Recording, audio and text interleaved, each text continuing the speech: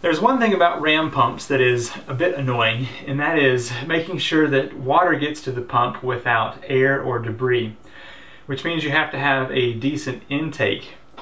So I've been thinking of a couple of different designs, and I'd like you to help me polish the design that I'm going to build next. So let's move over here to the marker board, and I will draw out my design. And then if you would write in the comments below how you would improve the design, or if you think it's a good design at all. Okay, let's say here is the creek going down like this, and we're going to have the ram pump down over here, like that. And so drive pipe would be up here, and let's say we're going to have a bucket intake like I've made before. Okay, so that's kind of the setup I have now, but the problem is most people don't have a flume like I do. So how are you going to get the water from the creek into the bucket?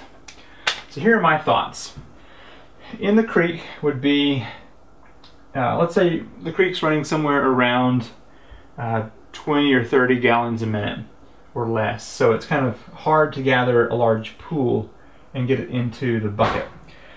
So what if we had a 3-inch pipe that had a couple of windows cut out of the top section, and attached to this was some window screen that acted as a filter, and you could just have a clean out cap here on the top end, and down here would be a reducer that goes to, say, a 1 1/4 or a 1-inch pipe, and that would go to the bucket intake here.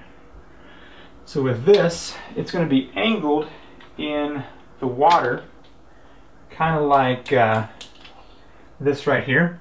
So it'd be the clean out end up here, and it'd be angled downstream towards the bucket, and that's where your window screen would be up here.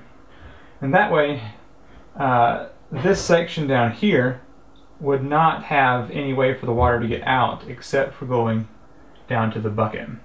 So that's my thoughts.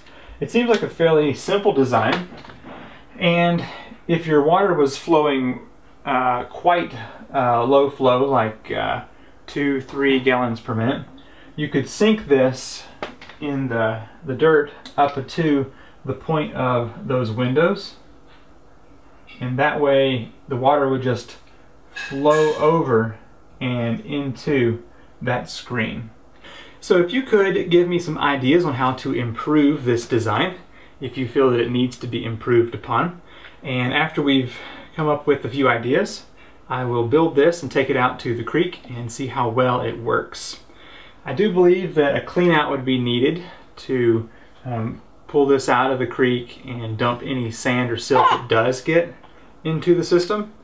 And it may be even worthwhile putting a union maybe right here, and that would allow the whole thing to be picked up out of the creek. So it's that kind of thing that if you feel like it needs to be added to the design would help out greatly.